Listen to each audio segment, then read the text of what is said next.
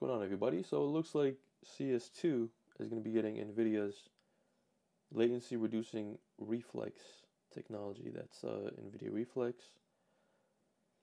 So this is from The Verge, and they kind of teased, well, they didn't really tease, they kind of accidentally leaked RTX 4070 right here. Performance using Nvidia Reflex on CS2. So lower is better, as you can see, 10 milliseconds. We're on 3060, it's 16, and 1060, it's 26. With Reflex on, you're getting 8, 11, 17, so it's better. You know, the 40 tiered cards are usually the ones that sell the most out of all cards.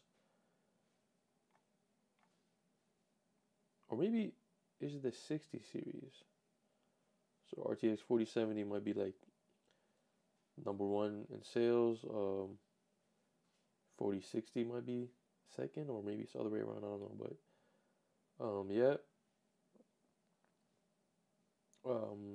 It says over here, CSGO fans have been waiting for Nvidia Reflex support for years.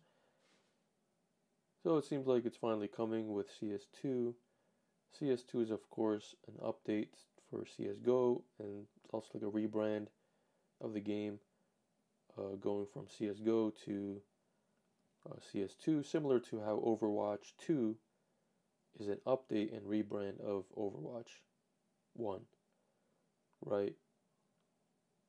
So once Nvidia Reflex gets officially released on CS2, Counter-Strike 2, that means 9 out of 10 comp games, that's competitive shooters, will have Nvidia Reflex support, which is pretty crazy, man. 9 out of 10. So it's going to be with PUBG. Oh, so PUBG is the only one that can support. It might even get it, right? Apex, COD, Warzone 2, Destiny 2, Escape from Tarkov, Fortnite, Overwatch 2, Rainbow Six Siege, Valorant, or not all of them have Nvidia Reflex.